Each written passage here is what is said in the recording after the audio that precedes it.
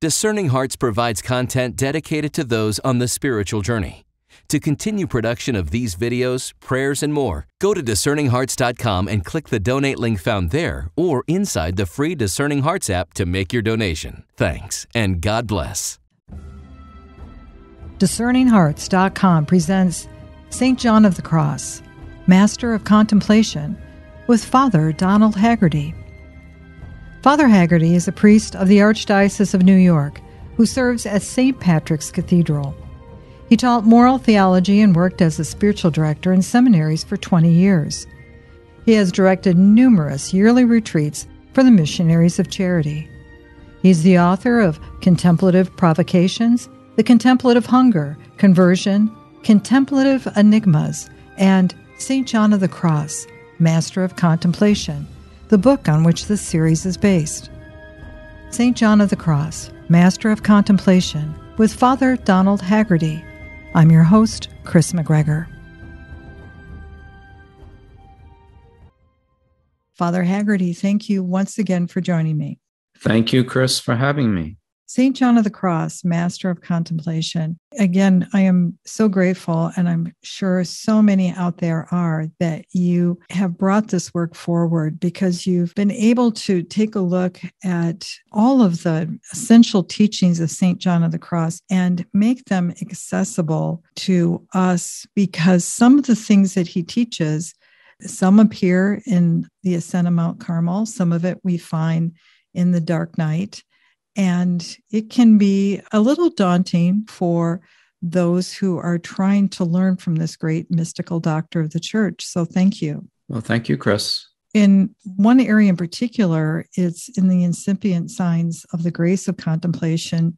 We had discussed in a previous conversation just the first 3 signs that you have been able to kind of pull out of both of those primary resources. Do you mind mentioning those 3 again, just in brief? Sure. And the first sign, again, the context for St. John of the Cross and opening up this question of the incipient beginning signs of the grace of contemplation. The context of that is that a person has been giving some dedicated time, you would say at least a half hour, in silent, quiet, private prayer. And the common experience of religious life from, you'd say, the 1500s onward has been to use some type of meditative reflection, perhaps using the imagination in some cases more.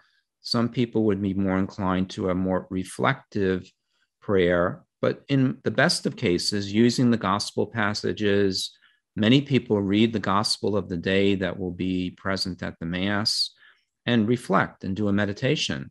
So what John of the Cross is going to do then, in his very indispensable teaching that now is rooted at the heart of spiritual theology, he's going to say that that meditative type of prayer, a reflective prayer, some kind of active prayer of this nature, is going to undergo a kind of, it's going to run into a wall. It's going to find itself frozen in a certain way, frustrated. Part of that will be a sign of a contemplative grace that's taking place, of God inviting the person to a greater depth of soul in the engagement with the real presence of our Lord. So that first sign is a primary one, the inability, the incapacity, except by forcing oneself to do this type of active, reflective, or imaginative prayer. The second sign is related to it, that the person doesn't go chasing after distractions, that the imagination tends to be incapacitated in a certain way, but it's not as though other things then begin to invade one's attention in prayer as attractive alternatives. So that's closely related to that question of not being able to meditate. It's not as though other things now are very attractive. So, and that would be a sign too. It's worth pointing out, if we didn't do it last time, that a person will lose the ability to meditate well if they're losing their attention for God. Other things become more important, can easily have rivals to our desire for God. And that would happen in prayer and not be a sign then of growing closer to God. And the third sign is a very primary one of just the drawing up, the aridity that a person will experience in their feelings. And most people will go to prayer wanting to feel a love for God. And that's a very strong human desire to want to love and to experience that love and to know his love in perhaps a state of feeling of some kind.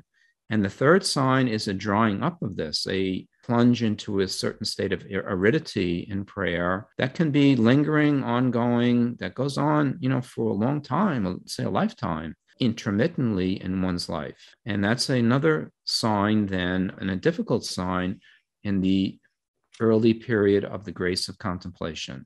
It can be confused, as we might have mentioned before, too, that people may feel this is a sort of depression.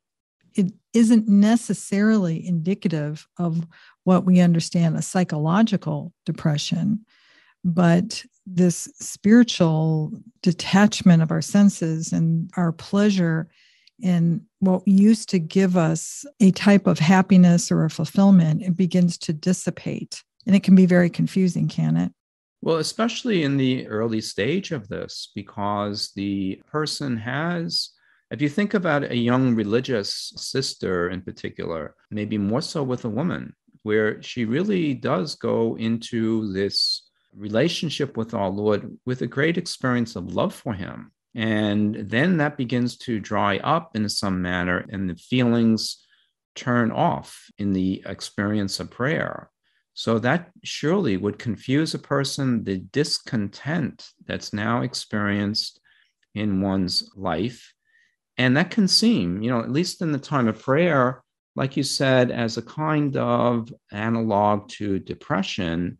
But the reality of this is also that, and John of the Cross is strong on this, and you do see this in real life. I've seen it in Missionary of Charity life with the Missionaries of Charity, Mother Teresa's sisters, that aridity does not sap one's energy, and just the opposite. Depression is a heaviness, a weariness, very bad depression. A person has trouble getting out of bed, I think.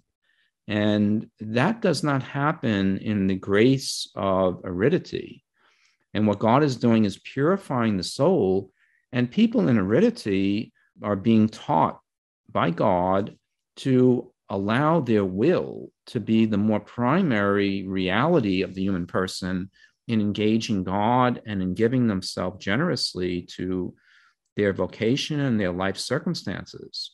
So the need to choose, not just to be swept along by good feeling toward attractive things, but now one has to choose. And aridity can be combined with great energetic, self-giving in one's life, whatever that, entails in one's vocation. But yes, it could be confusing at first. What happened here that my feelings now are seemingly empty of anything pleasant or enjoyable? The fourth sign is important. It's actually in the dark night. It's the second of the three that he talks about. But this fourth sign, that by combining our understanding of the ascent of Mount Carmel in the dark night, is that painful self-questioning of a person due to this experience of losing those satisfactions, because we just don't understand it. Wouldn't you say, Father?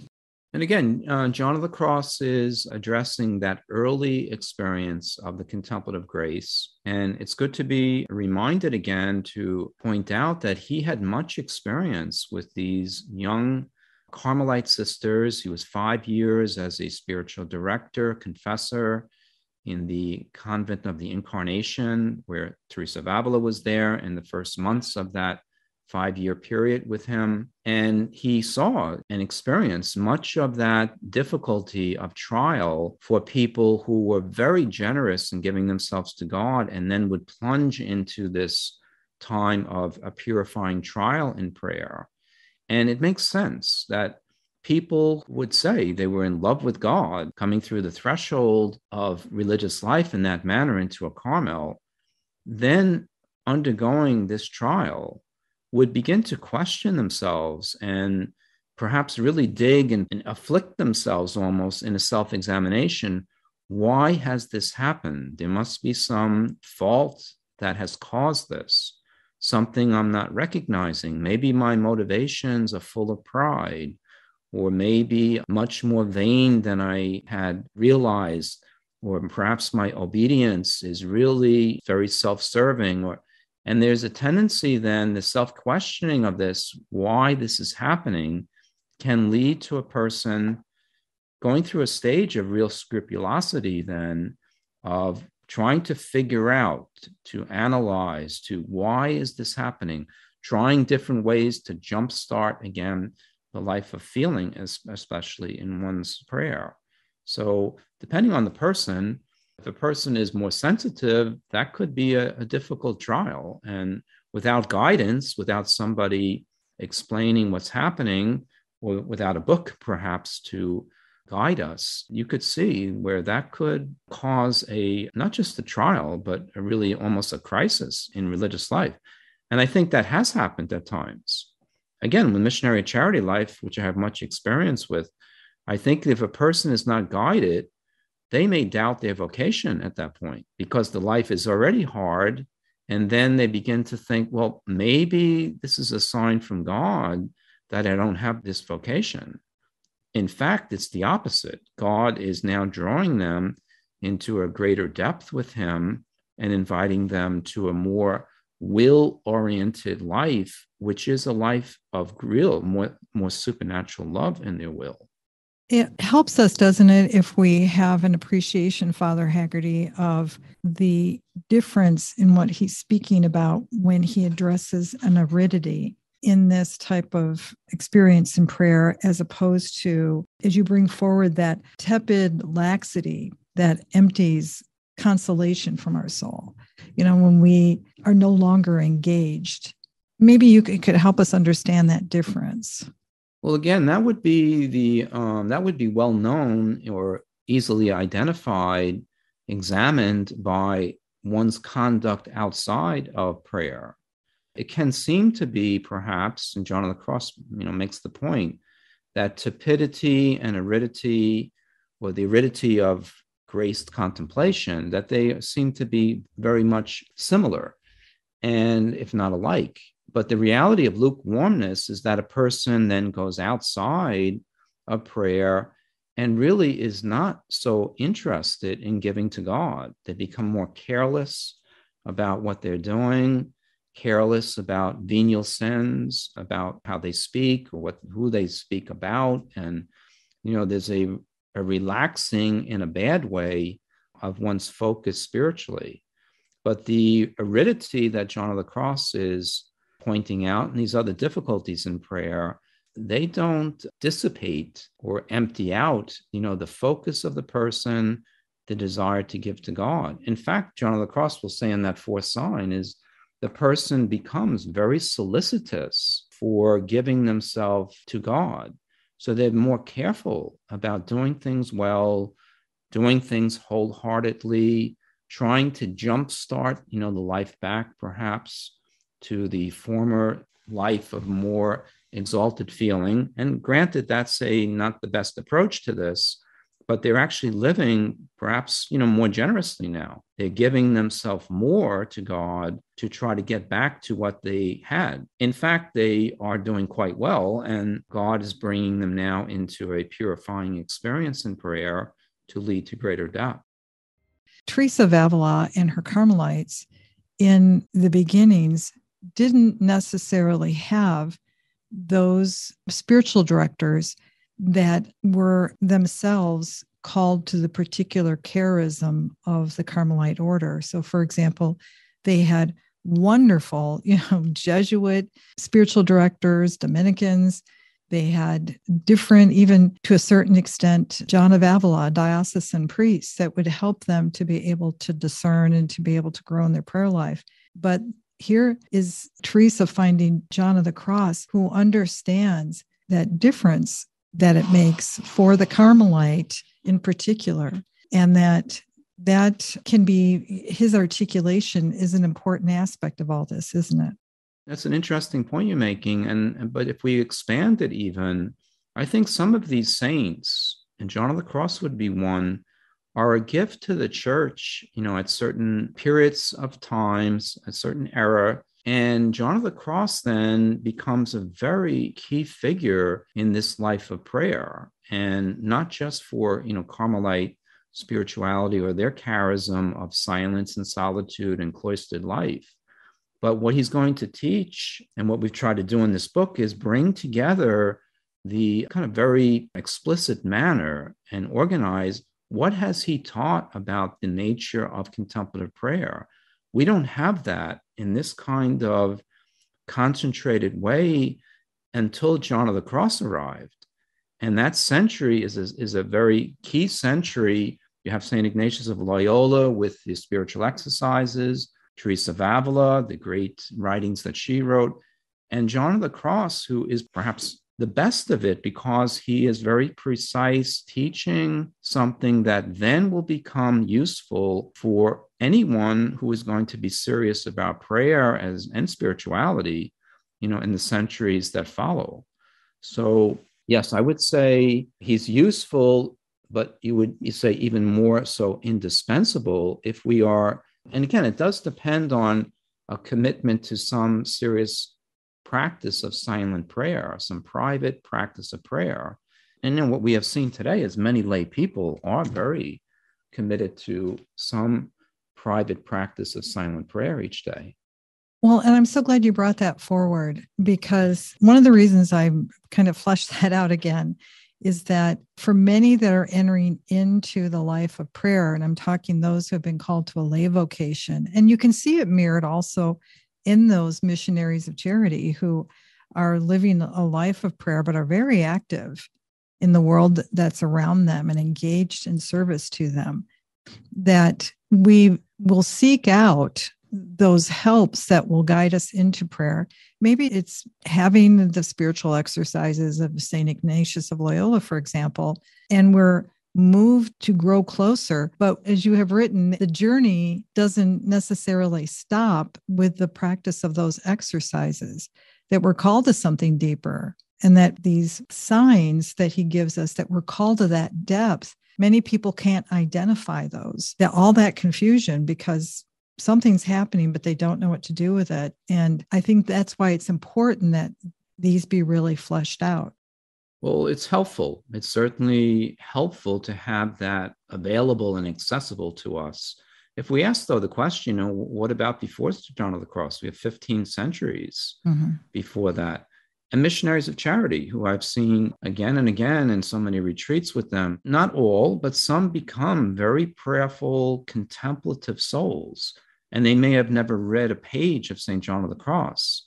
And I think, what happened prior to John of the Cross, what happens at times is that people follow the grace, the deeper inclination that God is drawing them to, and they do find their way to the attraction of God. And perhaps after much difficulty and, walking a hard path of back and forth and not knowing what's happening, it's better to have the clear instruction of what's happening available to us. Then perhaps we avoid some of the injuries and the waiting and the delay and unnecessary suffering in this, not knowing what's happening. It's better to know what is happening. See, part of the question of reading St. John of the Cross is he describing things that are inevitably going to happen as part of a growing grace of relationship with God? Is it really optional what he's speaking of? And to my understanding and reading him for so many years and with experience of people, again, especially the Sisters of Mother Teresa, there's not an option in this. The nature of God drawing the soul into greater depth of relationship is going to affect prayer itself. And certain practices of prayer that may have been easier for the person, become frustrating because God is going to draw the person into a deeper depth of prayer. And some people can make that transition more easily. They don't need instruction. But there are many people who might, I wouldn't say get shipwrecked, but end up held up in some manner because they don't make that move. What happens also in this is that if a person doesn't adjust their prayer and becomes frustrated, that might be carried outside the life of prayer. And they may go backwards in the life of generosity with God because their prayer life seems to be suffering, and they lose interest in prayer because they didn't make the proper adjustment in the beginnings of contemplative graces. So slowly, perhaps, then over some weeks and months, they descend, they go backwards in their life of giving themselves to God, and then that affects their prayer life. So it is important to have this teaching and to be able to recognize, something what's happening here. I think it's important for men who are studying to be priests also, because it's so important in the priesthood that we have men of prayer in the priesthood. And if seminarians learn from St. John of the Cross and then become themselves serious men of prayer, that could be diocesan priests as well as religious, then we're going to affect the church much more. It just enters into all that we do in preaching and everything to encourage people to more serious lives of prayer. I think this is essential, absolutely, for priests, for deacons, and those who will spiritually accompany others in trying to grow in prayer, because the reason and the emphasis on the first four signs, as you've brought forward in your book, St. John of the Cross, Master of Contemplation, is that if those four things are present, then that's when the fifth sign, when you begin, the soul begins, as you said, gently moving into that relationship with that deeper contemplative prayer. It's a hallmark. You don't want to necessarily rush by dropping everything you were doing before, because there may be other things going on there. But after those four things are kind of identified, that's when the fifth sign comes forward, isn't it? Well, the fifth sign is unique in a certain manner. The quiet, drawing inclination of a person to remain quietly with God in his presence, where, of course, faith is very strong now in a person's life, and the awareness of being really in the presence of our Lord himself, of God, the indwelling presence, in his presence, if we're praying in front of a tabernacle or Jesus exposed in a monstrance, and this quiet inclination to be drawn in love to him. And at the same time, a reluctance, a resistance felt inside to do this active work of reflective thinking. So it's a combination of that, this desire to just remain quiet. And what's happening there, to be quiet with God, is not a practice, a deep inclination to just remain with him, to be turning in his direction. And underneath that, a person is being drawn by grace. The will itself is being drawn in longing for God, a longing to love. Maybe not felt by emotion, but kind of a soul feeling, being drawn in a deeper inclination toward him. And it's an inclination of love for the immediacy of the presence of God to the soul. And again, at the same time, this reluctance, this lack of desire to force oneself back to doing active reflection in prayer. That's this kind of fifth sign that John of the Cross is speaking of. And it's a positive sign compared to the others, meaning the others cause suffering in the soul. This is a positive sign, attracting the person to a different approach to prayer, a different entrance into the engagement with God in that time of silence. You've been listening to St. John of the Cross, Master of Contemplation, with Father Donald Haggerty. This series is based on the book St. John of the Cross, Master of Contemplation, published by Ignatius Press. Visit ignatius.com to obtain a copy, or you can find it at any fine Catholic bookstore. To hear and or to download this conversation, along with hundreds of other spiritual formation programs, visit discerninghearts.com, or you can find it within the free Discerning Hearts app. This has been a production of Discerning Hearts. I'm your host, Kris McGregor. We hope that if this has been helpful for you, that you will first pray for our mission, which is to offer authentic and rock-solid spiritual formation freely to souls around the world. And if you feel us worthy, consider a charitable donation, which is fully tax-deductible to help support our efforts. But most of all, we hope that you will tell a friend about discerninghearts.com and join us next time for St. John of the Cross, Master of Contemplation, with Father Donald Haggerty.